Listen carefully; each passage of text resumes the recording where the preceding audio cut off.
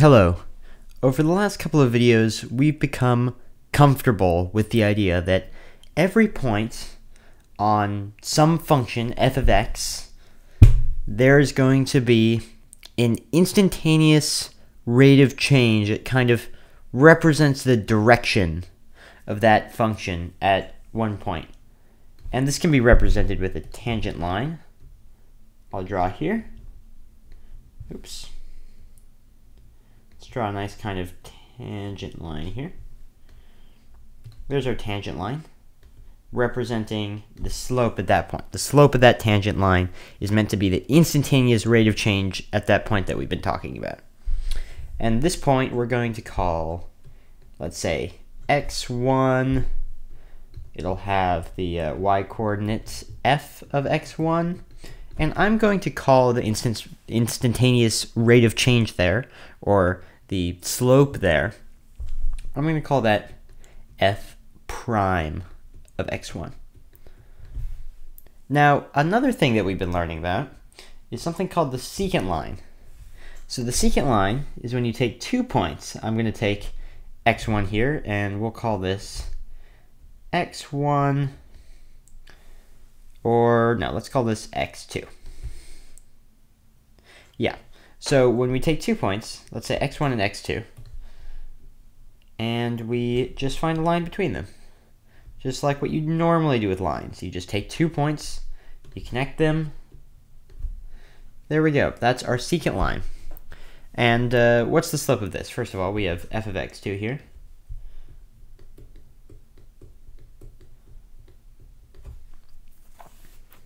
And before we move forward, I want to simplify this a little further. Instead of using x2, why don't we use a little, some kind of variable that references x1? Like, let's do x1 plus some change in x, right? Some difference between these 2 points. That way we have f of, instead of this, we have, or that's, might as well clean this up nicely. Instead of having f of x2, oops, we're going to write f of x1 plus delta x, just so that we can get everything in terms of x1. All right. And what's the slope here going to be? I'm going to call this m for one. See if we can get that nice orange again. I'm going to call that m. And we know what m is. For m, you just take, m is going to be equal to, you take the, y2 minus y1 over x2 over x1. So we take f of x1 plus delta x, that's our y2, minus f of x1, that's our y1, over, it's going to be x1 plus delta x minus x1, or just delta x. And this is the slope of our secant line. But when we're trying to find f prime of x, and that's ultimately our goal, and I gave a formula for it in the last video, but here I want to really explore how we can intuitively come up with that formula. When we have this secant line, we need to know what it really represents. So you're taking this total change of y over this total change of x. So if you multiply this by some difference in x, some change in x from 1x, you'll find the total change in y, over that interval. That's the purpose of an average. This is an average slope, you can think of it, an average rate of change between these 2 points, right? This is a slope. This is going to be the average rate of change, because if you multiply this rate of change of, our y with respect to x, you will find some new y, regardless of the ups and downs of this function, right? All you need to do is, this point and this secant line, and you can find this point. It doesn't matter if the curve goes up and down. So that's what an average does. But what an average also does, and another way that you can find an average, is by taking all of the little components and summing them up, and then dividing by the total number, right? So if this is the average rate of change, between this, x1 and x1 plus delta x, that should also mean that that's the average of all of the, and I'm going to use red for this, all of the instantaneous rates of changes along here, where we sum them all up. So all of these little points, there's an infinite number of them. We sum up all this infinite number of slopes at each one of the infinite number of points, and we divide by how many they are, right? How would that make sense, right? Because we'd write, what? We have f prime of x1, plus, dot, dot, dot, all of the f primes until we get f prime of x plus delta x. And then we're dividing by, this is really sloppy, but we're essentially dividing by an infinite number. And we can't compute this. We can't add up the infinity and divide by infinity yet, not with algebra at least, or our current understanding of maths. So what can we do for this? Because these really represent the same thing. But we want to find essentially the slope at one point, so when there isn't any delta x. But here's when we run into that, age-old issue. If we set delta x equal to 0 up here to find the slope, we want this m. Right now this represents between 2 points. When we act like that point's the same, we want to find the slope at 1 point. We have f of x1, because this would be 0, and minus f of x1, that's 0, divided by delta x, that would be 0. So we can't just say, oh look, delta x is 0 here. But what we can kind of do is we can just narrow this down. So what we can do is we just take points closer and closer for the secant line, so that we're kind of, we're essentially having less f primes to work with in here. We're narrowing down. It's, that's also kind of a fuzzy idea because, right, we'll have less f primes, but we already have an infinite, so this doesn't really help us algebraically, but we're getting closer, at least with this method, to getting a more accurate representation of what this does as we get closer and closer and closer. So now what I'm going to do is draw a graph. I'm going to draw a little graph here, and this graph is going to represent our m. Let's do that m. Let's get that lovely m, and that's going to be with respect to whatever our delta x is. I should do that in red. And I'll do this function in green as well. So when our delta x is reasonably low, right? We don't know what happens at 0 because we can't just plug 0 into this formula. This formula is essentially flawed, right? Because this formula accurately represents what this does, where you're summing up all of the instantaneous rates of changes between these 2 points with this interval. Except the only issue is, because of how it's constructed and our limitations, we can't just do it at 1 point. We can't plug in 0 for delta x and find out what the slope is there for when delta x, and there's no difference between there's essentially an interval of 0. But what we can do is draw this on a graph. So what happens when delta x is a little bit larger? Like when delta x is way out here, our slope is negative, it's a little low, right? But then as we get closer, it gets a little bit more negative, more negative, more negative, and then it starts getting a little bit more positive. So we're going to have something like, we're going to have a slope that's getting more negative and more negative and more negative, and then it starts getting a little bit more positive. Well, here.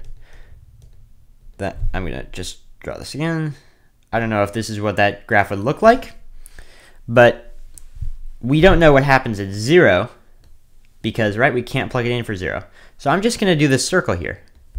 And I'm going to, just so that we can see it easier, I'm going to color the center in black. So we don't really know what happens there, because we can't just plug in 0 for this function, right? this would be the function m of x.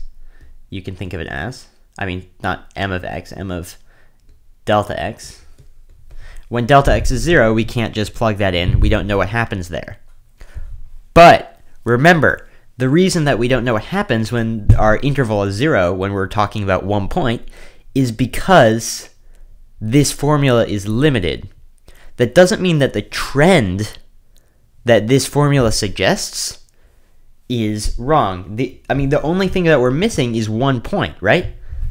Look, when we go past here, we have points just, and this will get positive, and whatever. All we're missing is this 1 point. That's a little suspicious, don't you think? That the one we're looking for. Look, we can kind of look at the graph and see where that would be, except it's not there, right? And what do we do when we have something like that? What's the thing that we were learning before we started getting into this? Limits. So what happens if we want to find essentially what this m of delta x, what our slope of the secant line, secant line and kind of quotations, would be if that delta x is equal to 0. Obviously, we can't plug it in, but we can look at the trend. As we get closer to that delta x being equal to 0, the slope gets closer and closer to this 1 value, as suggested by the trend. So pretend that this m is representing this. What this point is here that's missing is basically, you can think of it as what this computation would be in this if we could plug 0 in.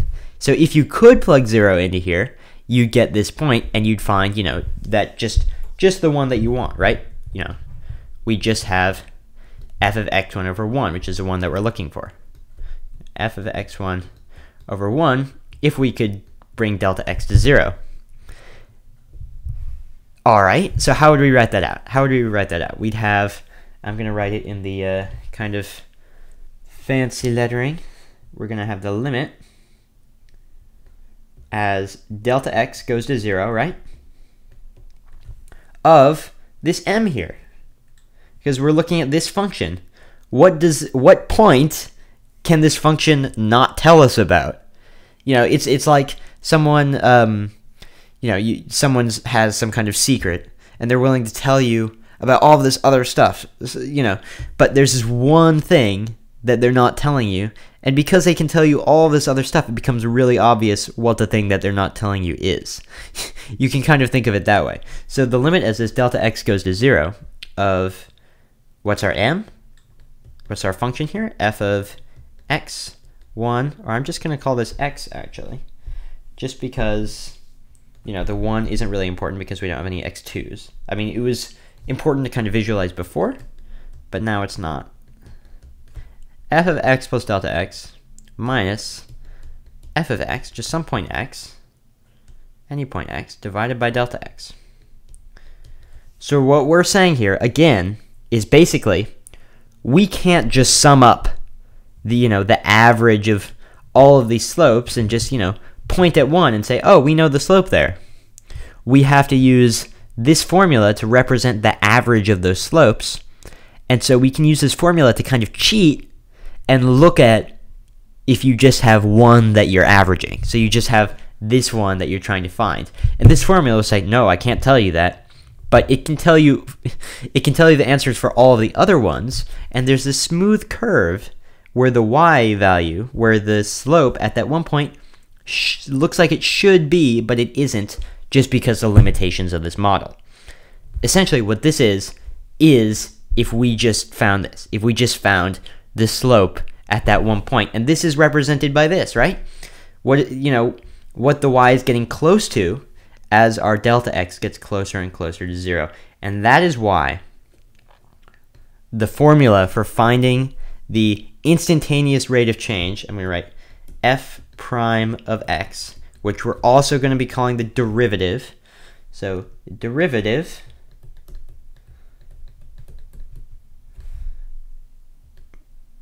is f prime of x is going to be the limit as that delta x goes to 0 of our function, whatever function we're dealing with, of x plus delta x minus f of x over delta x. This is why, essentially, we're taking our formula for averaging all of those, little directions up that we agreed upon existed, and then we're cheating it so that we're finding an average of just one term by using a limit and looking at this kind of graph. Thanks for watching. I hope this was a lot clearer. Again, if you're comfortable with the explanation in the other video where we're talking about more of a quotient and kind of things more in maybe geometric or algebraic terms, that's cool. But just for me personally, this was a much more helpful thought process for rationalizing the derivative, as I'm going to call it from now on. And I'm going to refer to it as f prime of x, and I believe we said dy dx in a previous video as well. That comes from the idea of the quotients. And so thanks for watching.